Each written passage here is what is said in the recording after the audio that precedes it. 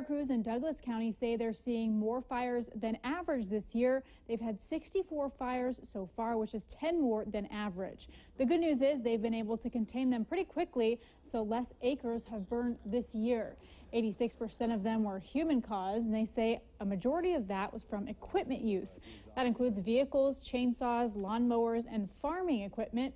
Vehicle fires are the ones they're seeing the most of, so they're asking drivers to make sure their cars are well maintained and make sure nothing is dragging underneath them.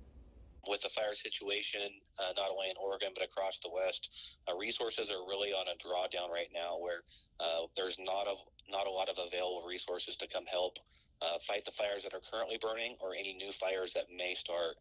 So it's really important that people do everything they can to prevent new fires from starting. For more information on fire restrictions in place in Douglas County, go to KEZI.com.